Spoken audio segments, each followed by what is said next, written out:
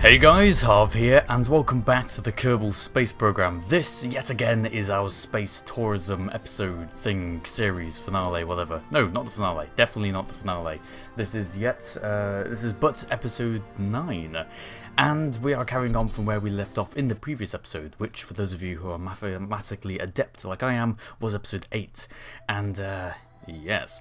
And in that episode, with the aforementioned episode 8, we built a space plane, and we took the space plane out to Laythe, and that's it there, docked onto our Jool space station. Well, we didn't take it out to Laythe, we took it out to this Jool space station. Now we are about to take it out to Laythe, and this will take up the majority of this video. Other things we're going to be doing include sending our our shuttle, our full shuttle. The empty one is over there, just adjacent to the thing we've just got Jebediah Kerman out of now.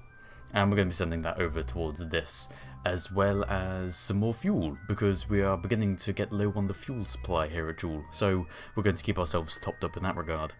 But here we go. So we have our plane, and our plane has its pilot, Jebediah Kerman, the one, the only. And nothing but good will come of this, I'm sure. What with Jebediah's awesome reputation, you know? He can fly just about anything, apart from the single stage to orbit, because only Matt Kerman can fly that. Okay? Remember this. It's important. So yes, our space plane. And it's intended for Laythe, in case you haven't watched the previous episode, in which case you should. It's a series, a linear series, not parallel. You have to go through the preceding one in order to understand everything that goes on in the next. Okay, now that I've said that, we'll carry on. Yes, we're trying to take this to Laythe. It's an atmospheric, but mainly rocket engine thing. And it does need to be mainly a rocket engine, because it has to do a big burn to get to Laythe. Something which I didn't consider. I hoped, in my mind, in my brain, that this thing would be able to go from the station to Laythe, land, and come back.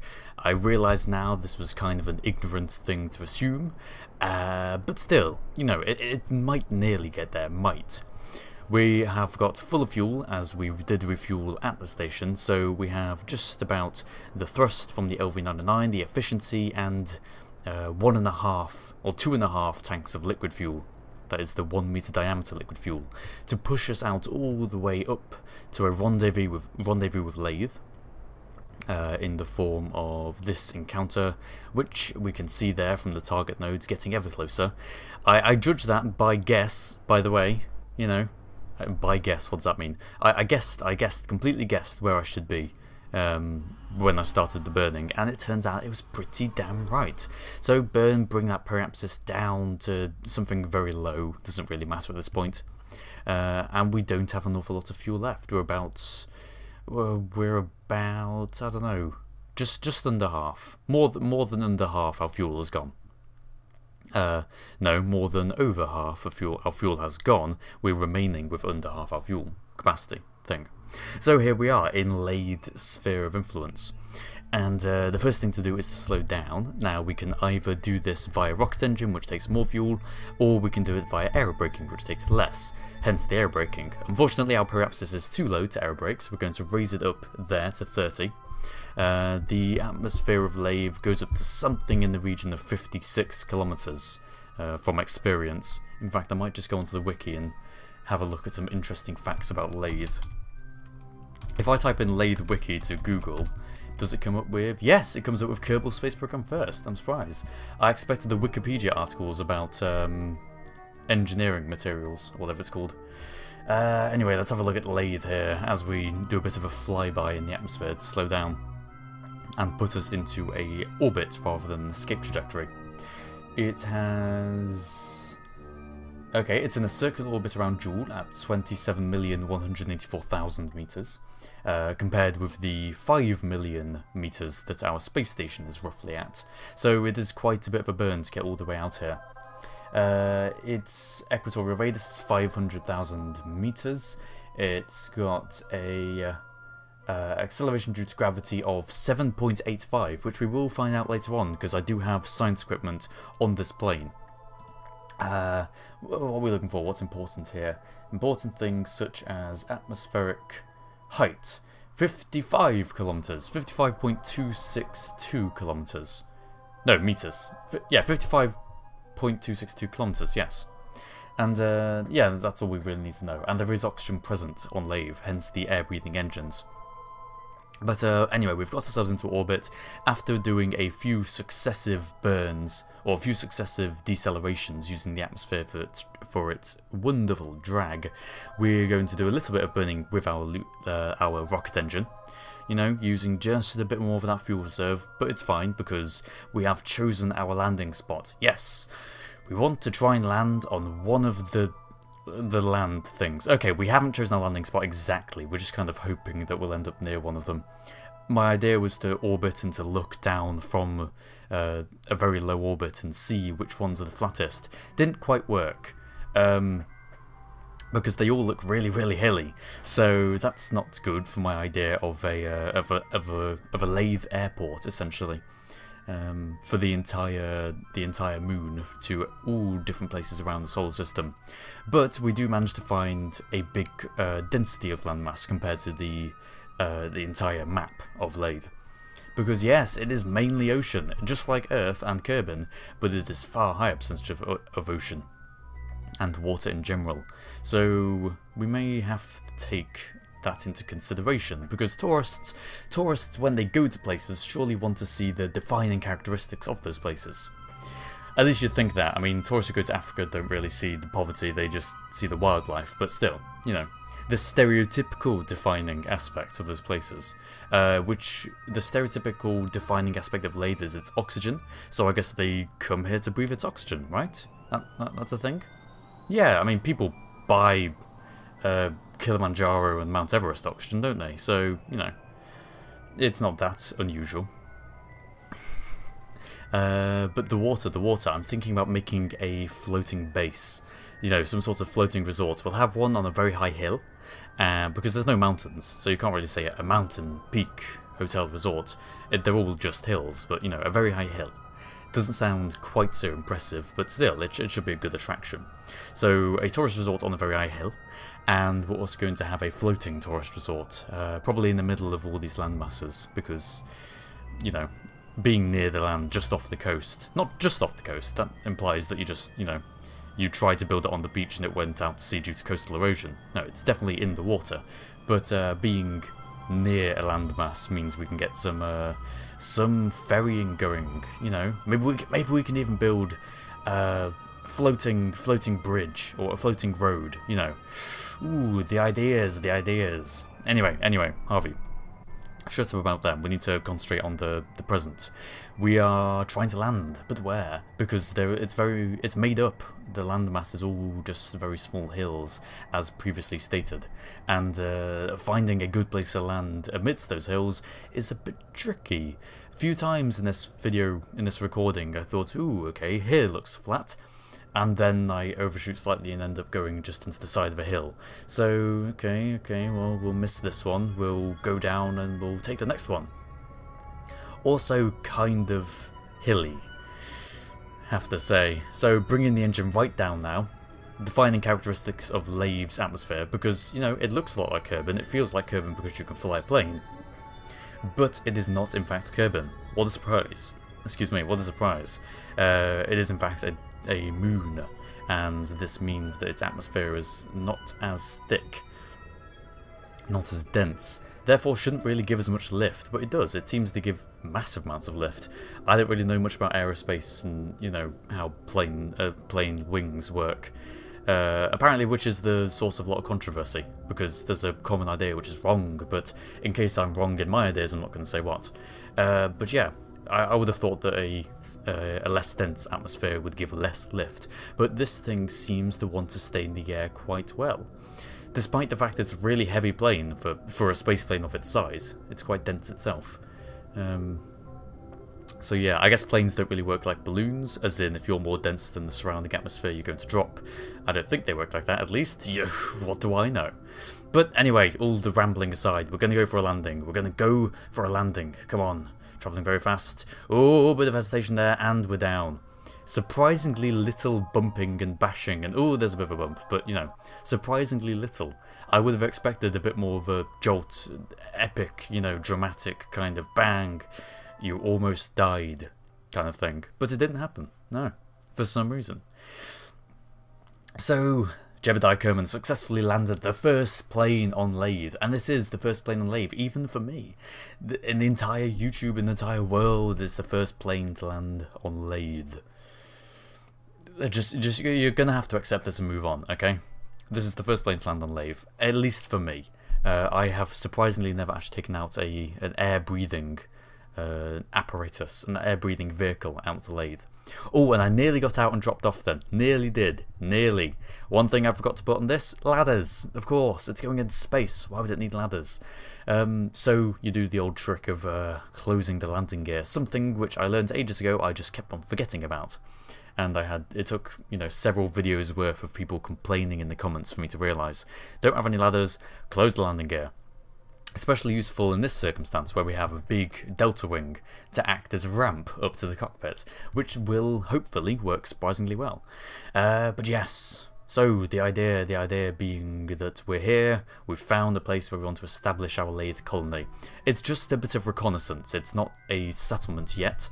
I was hoping, as I said earlier, that the plane could get back to the station under its own propulsion, but that seems to not be so likely. So for the time being, Jeb is stranded here. And he did want to go run down to the ocean and do a bit of swimming. Unfortunately, we did park quite far away, so that option really isn't available. And, not necessarily unfortunately, jetpacks don't have the thrust to overcome the acceleration due to gravity.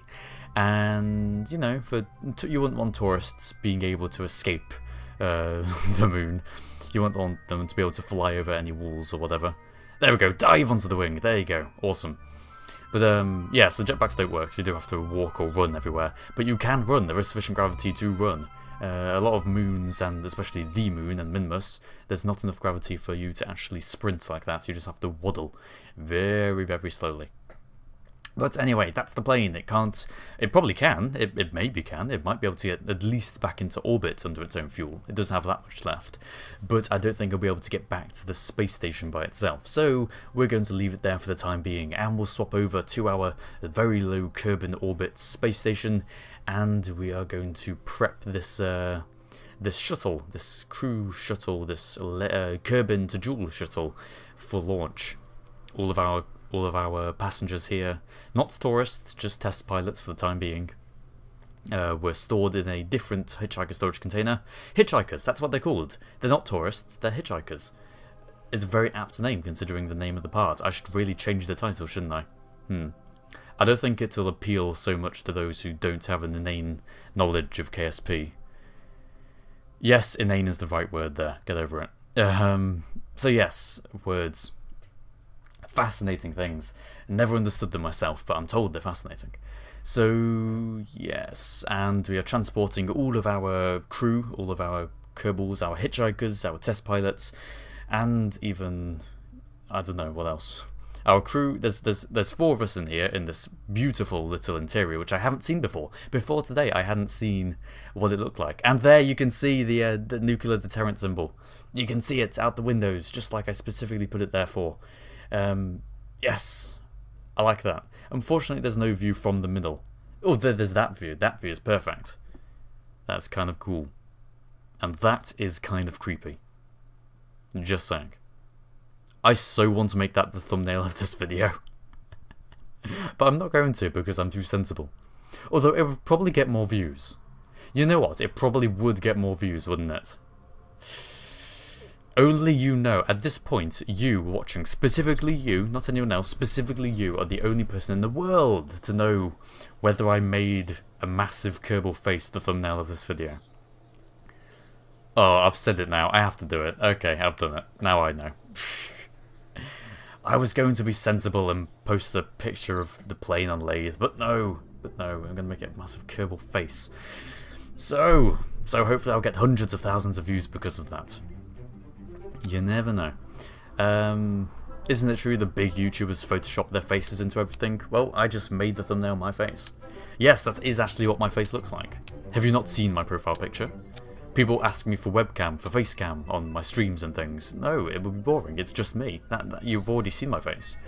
I'm a Kerbal. Stop looking at me like that. Yes. So, yeah, the shuttle is prepped and ready to depart.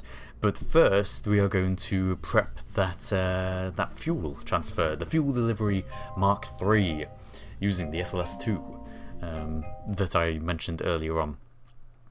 And we've done some time warping. We've now got Jool into the correct position in the sky, and we launch at 4 times speed in the editor. We launch this this big beast of a rocket. Really is quite large, and it's carrying. I think it's got more than its capacity. No, it's definitely not more than its capacity. It must be just about 90 to 100 tons worth of fuel. Unfortunately, in the design itself, the some of the fuel it's carrying to Jool will actually be used in order to get it to Jool. The point is the outside 4 tanks, so what we're really transporting. The inner ones are just, you know, for use, in case of emergencies and whatnot. But here we go, doing our standard launch procedure. I stopped showing the orbital Laythe things. You know, when I'm going to and from Laythe so often. I mean, Jool. Why I always call Jool Laythe now. For some reason, I've been calling it this entire episode. I've been calling Jool Laythe. When I'm going from Kerbin to Jool, I don't show much of the actual orbital maneuvers anymore because I think it's boring. For some reason, this doesn't seem to apply to launching. It would probably take equal time to cover every launch and orbital, you know, thing as it will to just briefly cover going from Kerbin to Jool. But I still showed the launch. I don't know why. Maybe it's just because it's more interesting, seeing the actual graphics of the world descend beneath your feet as you race upwards towards the sky atop a fiery plume of engineering magnificence. Or maybe it's just because, hey, shiny graphics. But anyway, I should totally make some sort of speech out of that, shouldn't I? I might write a poem. You've unlocked the creative side of me. Well done. Achievement unlocked. I don't know what that was. I just ramble to myself in these videos. If you don't know that by now, then welcome to the channel. So we've done our trajectory and whatnot. We set up a maneuver node. We're following it out now, having deleted it because if you keep it on, it doesn't show you your actual encounter markers, closest approach markers. It gets disabled for your actual trajectory. It just shows them for the plotted trajectory. These things. So we turn it off halfway through and we burn, we get our encounter as I knew we would. Unfortunately I left the thing a bit too late, so we do end up spending a little bit more fuel than necessary to go into a higher altitude in order to loiter around and wait for Jool to catch us up so that we can get an encounter. But you know, it's fine. In the scheme of things it's really not much fuel. What will take not much fuel again is getting this shuttle to Jool, because we've done it before. We know exactly how much it will use. So just in the final minute of the video, we're going to set that trajectory up, we're going to burn, and we'll leave it there because I haven't recorded them. I haven't recorded the rest. That will be in the next video. So here we go, warp round to the trajectory, to the maneuver node, and begin the burn. Or at least test the burn to see the estimated burn time, which is 6 minutes. So we warp 3 minutes beforehand and we start the burn. And yeah, that's all it's said and done really. We have sent our 2 modules for this particular window, our 2 modules off to Jool, and now it's time, I think it's time, after 9 episodes, time to start building the more touristy things. The infrastructure I feel is now there. We just need to make it attractive, you know. Get the big views, get the awesome, get the tourism, get the money. At the end of the day, it's all about the money. So thank you very much for watching. If you liked this video, please do like the video. Thanks again for watching, and I shall see you all next time.